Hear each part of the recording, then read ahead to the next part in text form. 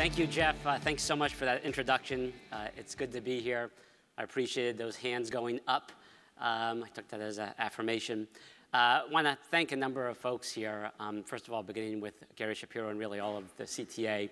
It's a great organization and does a great job. And Gary, as many of you know, is constantly on fire. And he has pledged to me that his next task is he's going to learn Mandarin by the end of next year when I come back for this. Also really want to acknowledge a number of the elected officials. This has really been an all-star day that the CTA has put together. I know later today you're going to have Congresswoman Dobene, who's going to be speaking, Congressman Issa from my home state of California, Congressman Moulton from Massachusetts, who's continued his distinguished service for our country. Earlier today, Congresswoman Brooks and Chairwoman Fox, who I was very excited to hear, is actually an Airbnb host. I'll actually have a little bit more to say about that because it matches up with something I'll be talking about.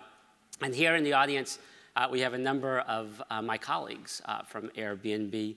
Over here, we have Casey Wansbury, who oversees our federal affairs, formerly chief of staff for a Democratic Senate member. I think Megan McKenna is here somewhere, and right over there, out of the House, where she was a chief of staff for a Republican member. We have Clark Stevens, who oversees our strategic partnerships. I think Janae Ingram is here as well, who just came over to us from the National Action Network. Excited to have her join. And Will Throw Burns, a former alderman from Chicago, who's now here in Washington, D.C., helping us here in the district. So really excited to have my colleagues here. What I'm going to share today is a couple things. First and foremost, we're going to talk about how our platform actually promotes and supports economic empowerment. I know a thematic of this conference.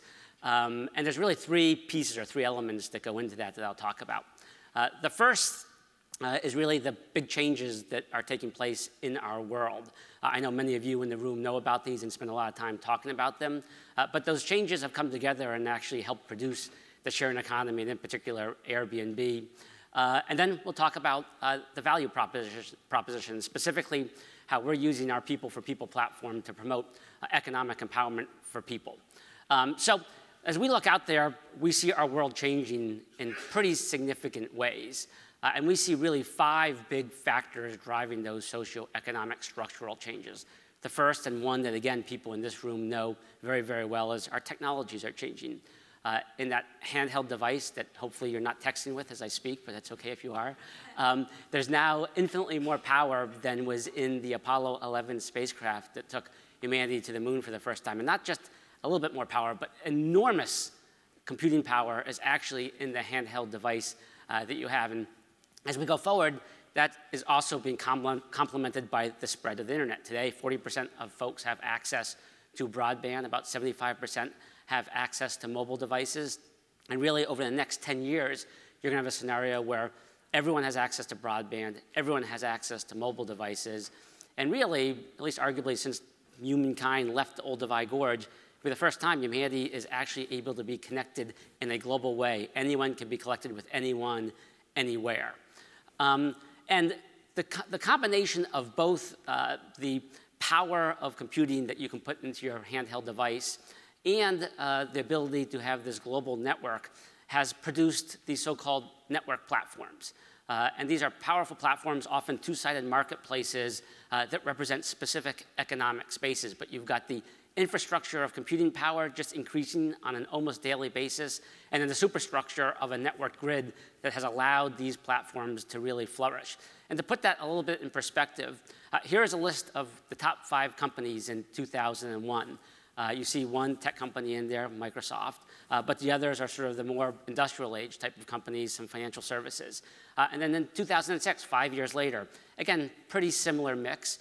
2011, you see a new one that emerges, which is Apple, one of the first platform companies. And now today, in 2016, in about a 15-year period, the 5 largest companies in the world are all network-based platforms. And these platforms are bringing tremendous things to society. They're enhancing our daily lives, they're enriching our experiences, they are connecting us, they're increasing productivity. And there's more right on the horizon. Soon you're going to have your pizzas delivered by drones. You're going to be able to enter virtual worlds through VR, particularly augmented VR. If you're in LA, you can take a 35-minute ride to San Francisco on the Hyperloop, and to get to the Hyperloop station, you'll go in a driverless car. That's the world that's coming to us and around the corner, and perhaps the biggest one of them all will be the arrival of the robots. AI, machines, robotics, that is obviously a huge wave, and I know something that is a big part of the conversation at this conference. Second big change is our people are changing. The millennial generation represents the largest generation in human history, bigger than even the baby boomers. And when you combine them with Generation Z, which is coming right behind them, this is going to be the dominant generation when it comes to culture, when it comes to business and consumer choices, when it comes to politics. And this is not really an abstract concept. It's actually happening as we speak. You know, today, those millennials represent the plurality of the American workforce. And to get a sense of what their heft is going to be over the next 10 years, think about the fact that they'll represent about half of all voters over the next 10 years, assuming that they vote, and over 75% of the key consumer demographic. So this generation is going to be making the choices on politics, culture, which businesses succeed, which consumer products are embraced. And this is a generation that does think about things in a different way. They're very mission-oriented, values-driven. 3 out of 4 millennials would rather spend their resources on an experience than necessarily a material gain, something very different than the baby boomer generation. And the way they look at it, and this is something that we take very, very seriously, the way they look at businesses and companies, they do think your mission, your social impact ought to be part of how a company is evaluated, not just whether it's financially successful or not. And one way that you really see these attitudes manifesting themselves is where these folks are choosing to live. More and more, they are making the decision to live in cities. Globally, you are now seeing, really for the first time, more people moving into cities than into the country. We've seen an explosion in the number of cities that are over 1 million people globally, particularly over the last 10 years. Over 60% of the US population now lives in cities. Again, a lot of this is being driven by millennials choosing to move to urban areas because they're driven by a desire to have experiences. And you know, one real stat that sort of makes this clear is that in the US today, we now have as many people moving into the cities as the suburbs. It's the first time that's happened since the 1930s. The third big change out there is our climate is changing. 15 of the last 16 years have been the hottest on record. 2016 was the hottest ever recorded.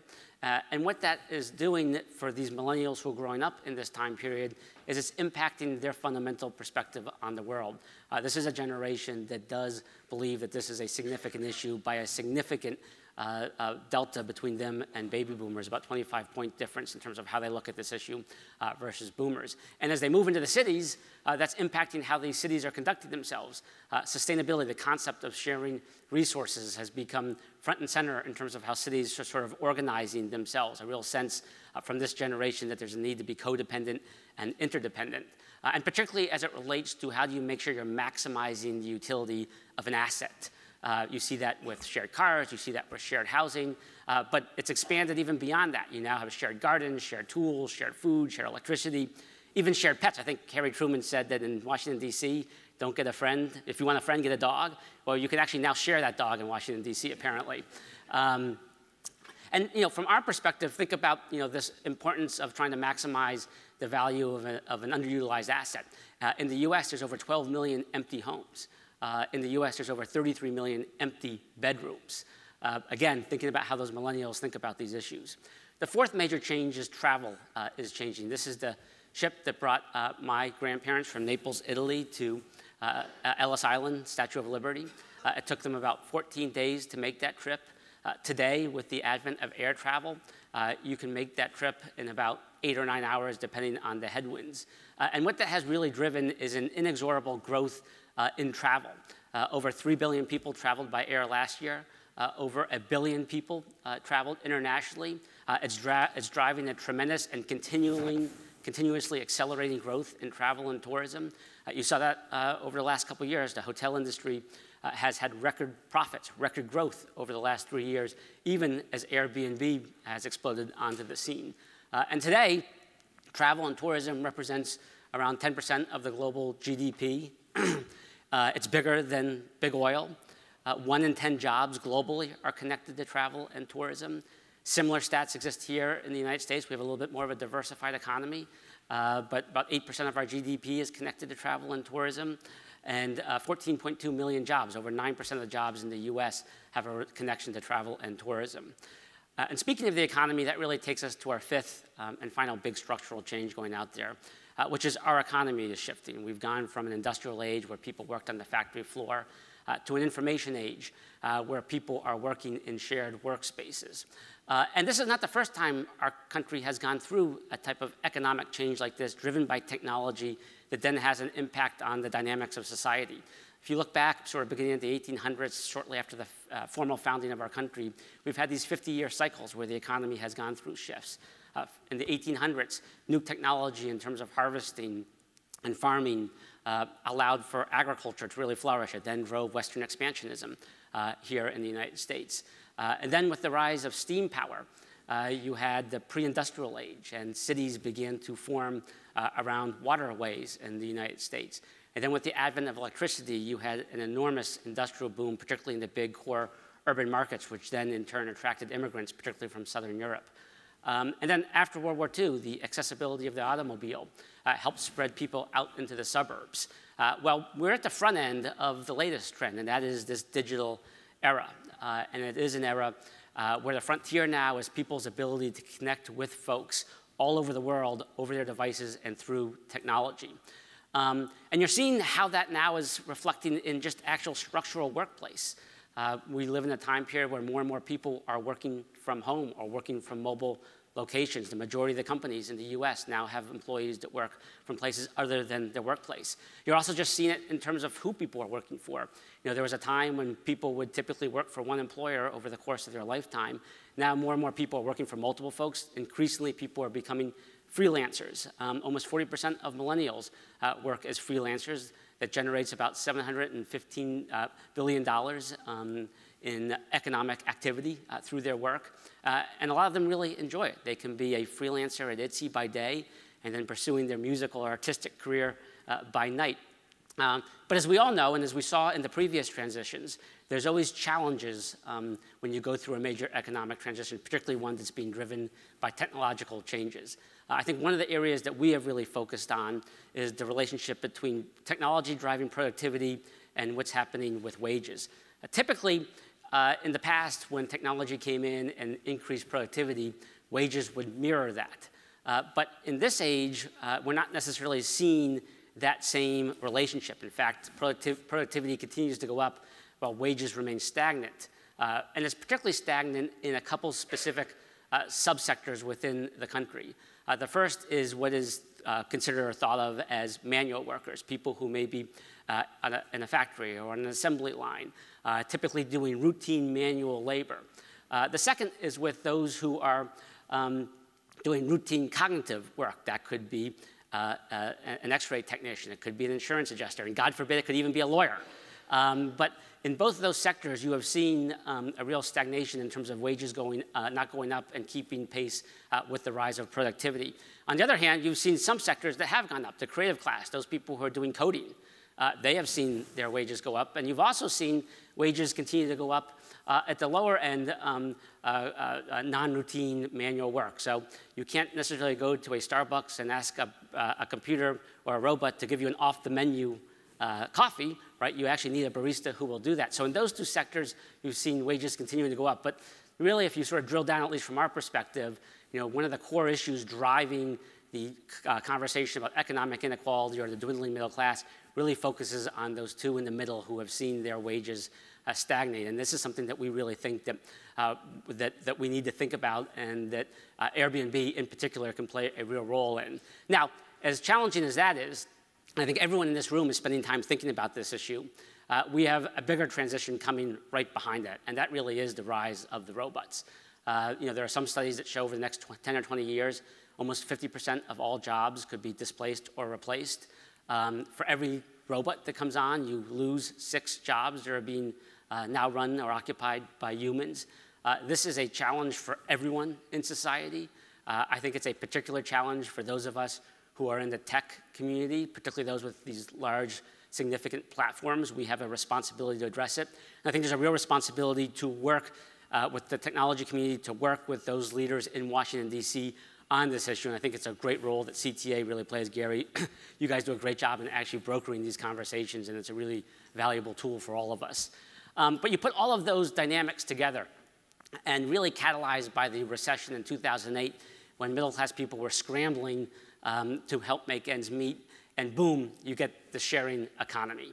And the sharing economy is actually really bifurcated into two real specific sectors. The first is shared labor, and the other one is shared capital. Shared labor is someone who may be using their actual physical labor to drive a car. Shared capital is when you're taking an asset that you control and trying to find ways to maximize the value of it. That's what home sharing is. And if you were going to look at the beginning of home sharing, or where it really began over a digital platform, you'd go to this address in Rouse Street in San Francisco in 2008. Two of our three founders were recent art school graduates. All three of them are millennials. They were scrambling in 2008 to make their own rent. And there was an art conference taking place in San Francisco, and they came up with this idea of making available some air sofa mattresses, orange juice, bagels, coffee, for a couple people to spend the weekend in their apartment so that they could make their rent. They listed the air mattresses on a listserv, were able to make their rent, and came up with an idea. How about making bedrooms in other homes available over a website? And so they launched this in 2009. And from bedrooms, you soon were listing whole homes that were not being occupied. And then from there, you got tree houses. You could even get an igloo if you're interested. And if you were so interested and wanted to travel to Transylvania on Halloween last year, you could have rented Count Dracula's castle. So, since our founding in 2009, we've been blessed with incredible growth. The chart that you will see lighting up behind me, each of those lights lighting up basically represents someone who has traveled on Airbnb. And what we benefit from is something called the network effect. One person travels, they go back and tell someone else, 2 people travel, 4 people travel, 8 people travel. And you can see how this has all added up. Today, we're in 191 countries, often easier to identify the places we're not in: Syria, Crimea, Sudan, Iran, North Korea. Clark has volunteered to be our first to go to North Korea. That's a joke. Don't tweet that out. That was not serious. We're in 65,000 plus cities. That keeps me pretty busy. And we have 160 million people who have traveled on the platform. And we think it's pretty interesting that you have this number of people who are traveling in an era when trust is generally being degraded across all aspects of society. I think we all recognize, appreciate, understand that for a strong functioning society, you do need higher levels of trust. And we do think that there is something going on our platform when you have strangers staying in a stranger's home. We actually see on our platform that levels of trust between humans is actually going up. 70% of the people who travel on Airbnb do so based on the recommendation of a friend or family member. And really a proof point of that is what happened on New Year's Eve of this past year. To the best of our knowledge, we set a record for any type of an accommodation company. Around 2 million people spent a night in a stranger's home on Airbnb. And in an era when people are really challenged with trust, we do think that part of the power of a platform is actually enhancing and increasing trust. Now, our base of support is really 3 specific constituencies. The first is we started with millennials. They were our initial adopters. 60% of the people who travel on Airbnb today are millennials. And millennials, not surprisingly, strongly support the right of people to share their homes. At this point, I always remind anyone who's an elected official that they're going to be half of all voters, and they do care about this issue. The second stakeholder or constituency group, interestingly, is women. Women represent 55% of all the hosts on the Airbnb platform. They've made $10 billion since the platform was launched. And what's particularly interesting about that, at least from our perspective, is that in most economic sectors or segments, men tend to be the dominant player unless you get to lower economic sectors. On Airbnb, it's actually the women who are the majority of the earners and are people who've really sort of adopted and embraced it from a host perspective. And then the third category of sort of our constituency is this growing urban middle-class host constituency. Our 3 million plus hosts are disproportionately from urban areas, disproportionately middle-class families. and they really do depend on the income that they make from being an Airbnb host to help make ends meet. But when you put those middle-class hosts together with our travelers, you can see that our community is starting to get really, really, really big. In a number of our more mature markets, we have over 20% of the entire population of that particular city on the platform. In the country of Australia, almost 20% of the entire population of Australia is on the platform. Here in Washington, D.C., almost a little bit over 1 in 5 people are on the platform. But what we're seeing, and this has really happened over the last year and a half, 2 years, is that we've begun to expand beyond even these 3 core constituencies. Over the last year in particular, we've seen enormous growth in rural markets. And I'll come back to that and explain it in a little bit, but well over 100%, in some places over 200% year-over-year growth as our community has really begun to expand. Now, for us to continue to be blessed with this type of growth, we do need to fundamentally deliver on a social value proposition. And for us, that is really providing economic empowerment. And we see ourselves doing that in 3 ways. And by the way, this tracks back a little bit to that point I made earlier about how those millennials look at companies and businesses. Do they think that they're doing something good for the world, or not? We do believe part of the magic in terms of the growth that we've enjoyed does relate to this, that millennials do recognize this as a different type of a platform that is contributing in a real significant material way economically. And so there's 3 ways that we do it. The first is we empower communities by leveraging travel. Back in the 1800s, if you were the son of the aristocrats in England and you were graduating from a Cambridge or Oxford, you would typically expand and extend your education by doing something called the Grand Tour, where you travel around Europe, staying in people's homes. Well, Airbnb is designed to do that, but really for middle-class people who want to travel. 1 in 3 folks who travel on Airbnb would not have traveled or would not have traveled as long but for Airbnb. Almost 90% of them stay in places that are non-traditional hotel districts. To give you a sense of how this plays out, this is Washington, D.C. The green dots represent the hotels in Washington. You can see they're located in what are typically the hotel districts down around the mall in the Capitol. The red dots right here represent the 6,000 plus Airbnb hosts in Washington, D.C. And then this next slide shows you Southeast D.C. I think many folks here know an area in the district that has historically been underserved. It's probably really hard to see, but there's 3 green dots, meaning 3 hotels in that entire district, and close to 300 Airbnb listings in Southeast DC. And it's not only the availability of our listings, it's the cost of our listings. During the inaugural, for a typical hotel room in Washington, D.C., it cost about $335 a night. And Airbnb cost about $139 a night. So at some level, people do vote with their wallet on this, and at some level, people are choosing it because of the availability. Earlier, I had showed our growth in the rural states, and that's a function at some level of the fact that there simply aren't hotel availability in those markets. Airbnb is filling a hole, filling a gap in those markets where there currently aren't hotels supporting the economy. Airbnb hosts are. The second deliverable for us is really helping to empower families by leveraging homes. In most capitalist structures, it's the entity at the top that controls the supply chain that makes the vast majority of the wealth being created, regardless of who's actually responsible for the wealth creation. The platform model is much more circular. An Airbnb host makes 97% of the money of which they list their home for. And so how does that translate? Well, here in Washington, nationally, a typical host rents their home about 41 times a year. They make 97% of the money, and a typical host is making about $6,000 a year. Here in Washington, D.C., which is a particularly good market for us because of the nature of the government workers and how the breaks work here, a typical host does it about 60 times a year. They're keeping 97% of the money and making about $5,800 a year. Again, I think both of those numbers, this is 6,000 and 5,800, make the point that this is people making supplemental income on top of their regular income. And earlier I had talked about women being a key constituency. Well, our fastest growing cohort of hosts are actually senior women. I was particularly interested in hearing from the Congresswoman who reflects a trend that we're seeing out there, which is senior women in particular are really embracing being Airbnb hosts. We did a study about a year ago with the AARP to take a look at why this was happening. Not surprisingly, you have a lot of seniors who are on fixed incomes. They need the money. A typical senior host is making over $8,000 a year.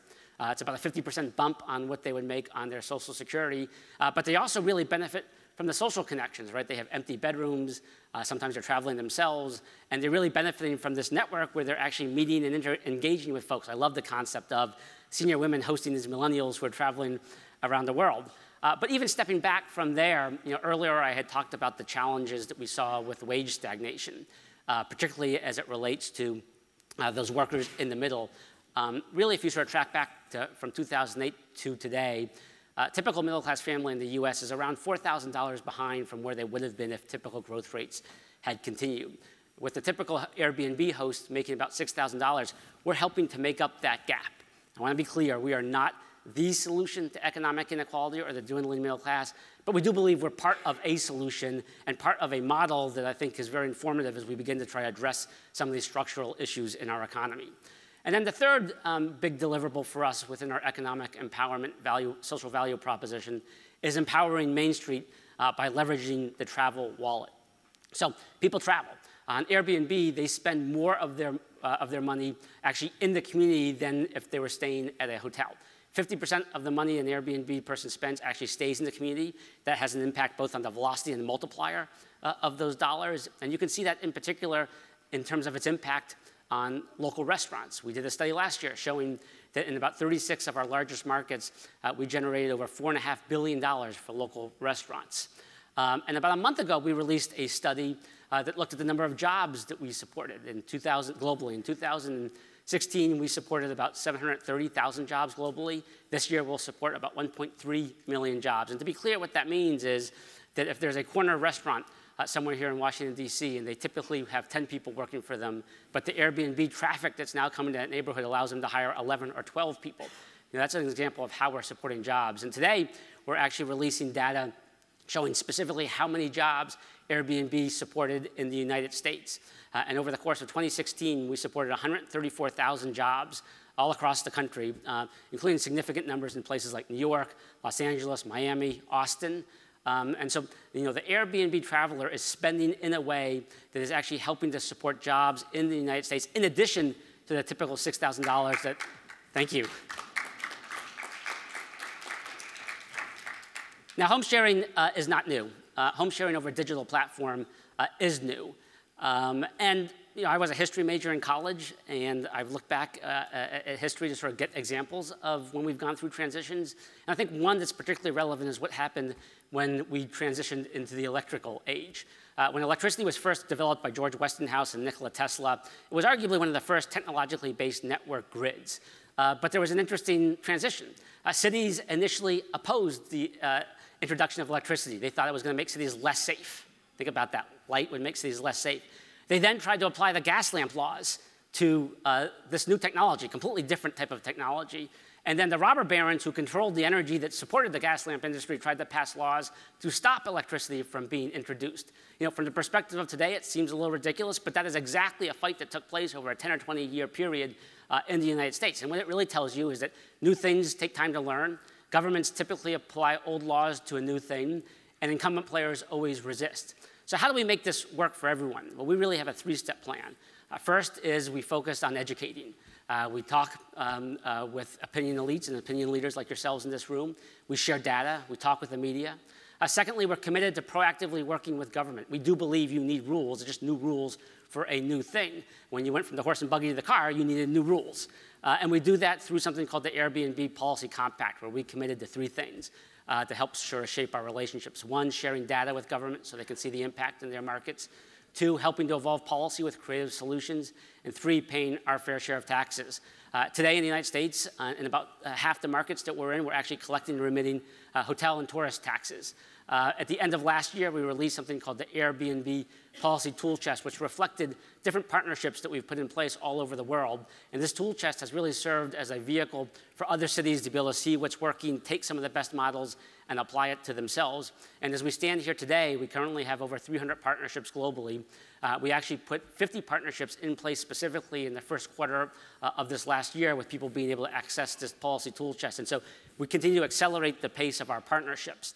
The third thing that we do is we really do work with our community. Our community is something that we call the Airbnb citizen. They're very, very, very much connected to us, in part for the reasons that we've talked about. They really have a deep connection to us on the economics and a deep connection to us on the social connections. But we've worked with our community to create something called home sharing clubs. Over the course of 2016 and the first part of this year, we've created 140 home sharing clubs globally around the world. And these are exactly what they sound like, hosts who are coming together to advocate on behalf of themselves, advocate on behalf of home sharing, advocate on behalf of Airbnb, and they do follow the African proverb. They do vote with their feet. The level of activity that they did just last year alone in the US in terms of engaging politically was incredible. Over 4,000 people actually appeared and testified, put themselves into the political arena and participated in the political process. Almost 70,000 political actions taken by this community. And at the end of 2016, there was a real telling stat that came out that I think sort of explains why they're so active. YouGov did a study of the biggest brand advocates in the world. They looked at the biggest companies out there, and Airbnb rated #1 ahead of some pretty historic and really incredible companies. And again, that relates to the fact that they do connect with us in a really incredible way because of the economics and because of the social connections. By the end of 2018, our goal is to have 1,000 of these home sharing clubs running globally. So what's next? I'll wrap this up pretty quickly. But at the end of last year, Brian Chesky, our co-founder and CEO, talked about that Airbnb was going to evolve from a homes platform to an end-to-end trip platform, so that you would go on the Airbnb app and be able to figure out how you're going to travel somewhere, where you're going to stay, presumably our homes, who you're going to spend time with while you're there, and most interestingly, at least as of right now, what you're going to do when you're there. And this is what we call experiences. And experiences is using the platform so that when you as a traveler are traveling to a particular city, you can connect with someone in that city who is able to give you something that's unique and special about that city. So if you're traveling to Tokyo and you're interested in the history of the samurai sword warrior, you can actually do a day-long event with a samurai sword artist and learn how to develop, build an actual samurai sword and learn the history through that. If burlesque dancing is your thing, you can go to Paris, do a day-long course on burlesque dancing, and by the end of it, actually participate in a real live burlesque show. And if you're a runner and you want to really test your mettle, you can go to Kenya and work out with the elite Kenyan runners. I just came back from Rio and did a series of experiences over about 24, 48 hours. It began with a gastropub tour with a columnist from the local paper. By the way, how cool is it in Rio that they actually have a columnist whose beat is to cover the gastropubs? Tells you a lot about what you need to know about Rio. I went dancing that night. Hopefully these pictures really do not go much farther than here. I got up the next morning and did boxing on the beach. I boxed as a kid, so my boxing was a little bit better than my dancing. But after all of that, I certainly need to be redeemed. And we went to Christ the Redeemer and actually had a private tour of Christ the Redeemer at night. It was very mystical. The fog was there. It was an incredibly special 24, 36 hours in Rio, but I left having a much deeper understanding of the city. And so at the end of the day, what our Experiences platform is really about is allowing travelers to connect with the greatest natural resource that a city has, using technology to connect you with the greatest natural resource any city has, and that's its people. We talked earlier about the challenge of robotics and the displacing and replacing of humans. Well, the Airbnb platform, and part of our empowerment theory of the case here, is that we're a platform that's actually using technology to connect humans to humans, to create opportunities for humans, to enhance opportunities for humans. And if you take a big, big step back, what we're going through is not that different than what we've seen in other times. Every society goes through transformations. Again, we've seen those almost every 50 years in the United States. You have to create new approaches and new rules as you go through these transformations. The status quo almost always resists, but those who want change harness the winds of change. They organize themselves. They create a movement. And our era really is no different. What we're going through is no different. That's why I like to paraphrase the Victor Hugo line that this is an idea so big that no special interest army can really stop it. At the end of the day, our world is changing. Airbnb has a role to play in it. It's not the answer, but we can provide part of the answer. And we're really governed by a series of basic principles that we adhere to. We want to empower communities by leveraging travel, making sure it benefits entire communities. We want to empower families by taking what is typically their greatest expense, the cost of their housing, and using it to generate that supplemental income at a time where wages are stagnating. And we want to empower Main Street by leveraging tourism so that you're actually helping to support the small businesses that exist in those communities. And we're ultimately doing that via a platform that is of the people, by the people, and for the people, and so that anyone can belong anywhere. Thank you so much. Thanks for having me, Gary. Thanks for putting on a great show.